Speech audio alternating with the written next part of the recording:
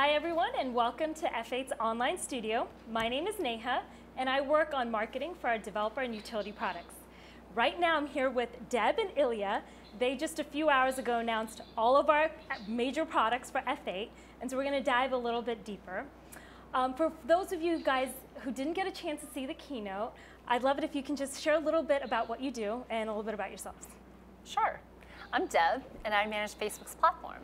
And that includes things like and share, social plugins, the login button, and beyond. So we have a lot of things within the platform. I'm Ilya, and I run the Parse team, and so we make it easier to build apps across a variety of platforms with a bunch of SDKs and services backed by the Facebook cloud. Great. So there were a lot of things announced today, this morning. Deb, will you share a little bit about how all of the announcements will help developers build better experiences for people? Yeah, absolutely. So, for example, with the new plugins, right? The new plugins are just a way to, make commenting better. So if you're a publisher, it makes it a lot easier for you to take comments from your site and make them the same as the comments that are happening on Facebook. So you can have one simple conversation as opposed to two separate conversations.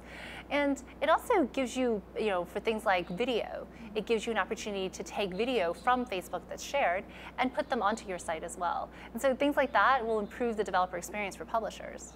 Beyond that, we launched Facebook Analytics for Apps, which I'm really excited about. And a lot of that is because developers constantly ask us, what can we do to improve our app? And a lot of it depends on what's happening in the app itself. And so this gives them a window into what's happening and how to improve their product over time. So one thing Mark mentioned was a Facebook family of apps. So Messenger, WhatsApp, Instagram, Facebook.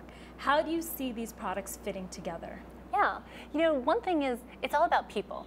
So you use Facebook, you come and you share content. You're actually also able to engage in, you can see what public figures are saying, you can see news articles, and it's a really engaging experience.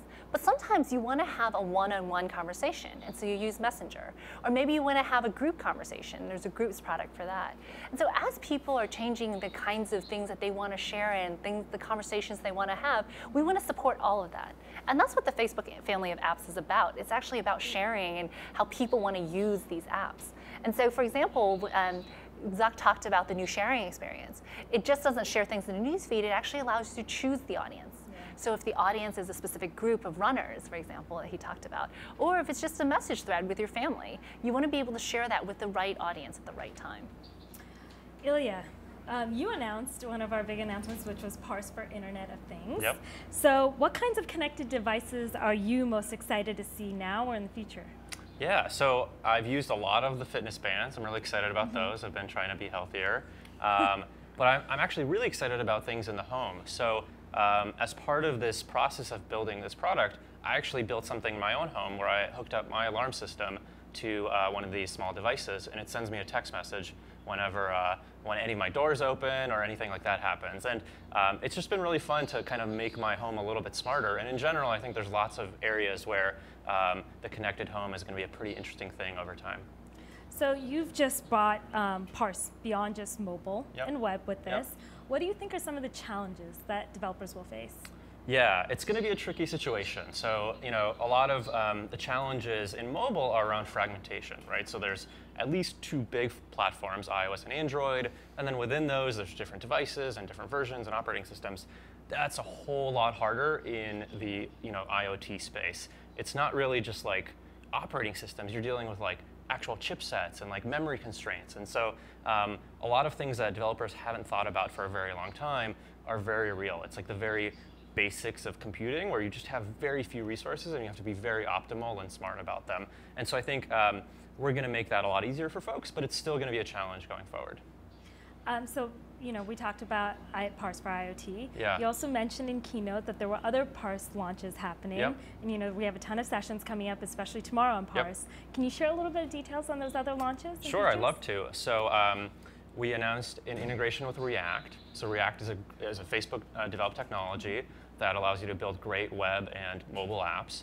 And we're going to make it easy to hook up the two so that you can build a React app and then use Parse for all the sort of data and the back end. So I'm really excited about that. It's a good marriage of technologies. We also announced this thing called Parse Explorer, which is a really intricate tool to debug what's going on in your app. If some things are slow, we can give you a lot of data to tell you what's going on and how to fix that. We released something called Cloud Code Webhooks, which is a nice interoperability kind of functionality. So if you're building on Parse and you've got a bunch of functionality, but you want to do something more complex than what we offer, you can spin up another server and then have the two talk to each other in a very seamless, simple way using these webhooks. And then the last thing we did was we announced a suite of security functionality. So many great apps, like the first-class apps, they have this feature where you can see where all your sessions are, right? So if you log in, you can see, okay, I'm logged in on these other devices, and you'll get a notification if there's a suspicious login. We're going to make that easy for developers to bake into their own apps so that their security can be first in class, just like the best apps in the world. Wow, that's a lot. It is a lot. Lots of great Parse launches. You guys should make sure to check out the Parse sessions. They're tomorrow, so they're going to be available on video, and some will be live streamed. So shifting gears a little bit, Facebook Analytics for apps. So, that seems to have a lot of great features for developers. You can do cohorts, segments, funnels, and much more. Yeah. Can you share a little bit more detail and just give an example of how a developer can really get value out of this product? Yeah, absolutely. So you can, if you're using app events, you can tell us, for example, who's coming to your app, and then how they're making it through the flow. So who's adding to cart, who's checking out. But beyond that, you can actually compare that by country or by demographic, men versus women. You can really understand, like, maybe your checkout rates are really low in one country, and maybe it's because you translated it poorly. There's just so many things that you can do to really understand more deeply what in aggregate people are doing. And then you can decide, okay, given that, how can I improve my app? Other examples are, maybe you released a new version and actually the people coming back, your churn is much higher. And you can maybe figure out that there's a bug or some issue. And so this is a really great opportunity for you to deeply look at your app and understand what's happening in it so you can build better experiences. That's great. And the last thing you announced on stage was LiveRail. Yes. How can LiveRail help developers monetize? Yeah, so LiveRail, when they joined the Facebook family last year, they were really focused on video. They're like video publishers would use LiveRail to fill their video inventory. But now they're able to use that for also their mobile display inventory. And that's what's really exciting. You don't want two services. You could have a single service that does both.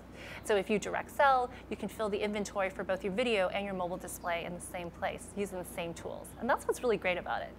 The other thing is their mobile display is also really seamlessly integrated with Audience Network. And so you can take the Audience Network inventory and bring it into LiveRail, and you can get the best of both. And so especially for native ads. Like native ads is what Audience Network is really good at. And so if you have native ads in your app, you can use the LiveRail suite to take that and make sure that you're getting the best inventory and get the best monetization out of that.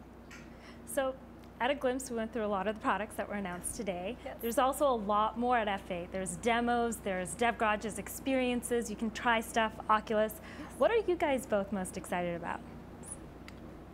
I'm really excited about the Oculus stuff. I think that for folks here, you should really try to check out the demo if you can. Otherwise, watch out for them in the future. It's a really fun experience, and it feels like you're putting the future on. So it's been exciting to see them be part of the Facebook family. It's great. And tomorrow morning's keynote.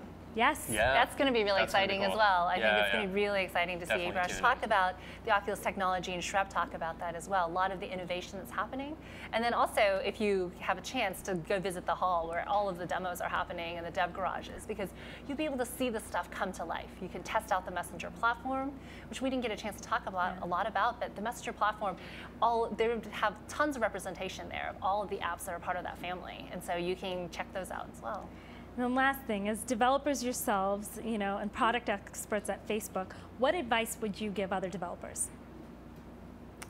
I always like to tell people, make a small subset of your target, user base or your target market very, very happy. So start small and grow from there. Really focus on making a small amount of people really, really happy. What I would say is test and learn. Right? Always figure out what's going to work by testing, because you're not going to really, you have intuition, but you're an audience of one.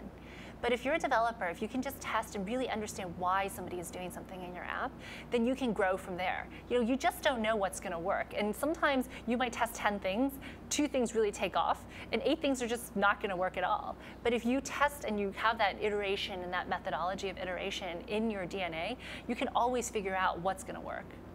Well, thank you. We are out of time. Thank you both so much for coming by the studio. And thank you guys online for watching. We have so much more great content, and tomorrow is another full day with more to talk about, more folks, more speakers. Great. Thank you. Thank you, Neha. Thank you.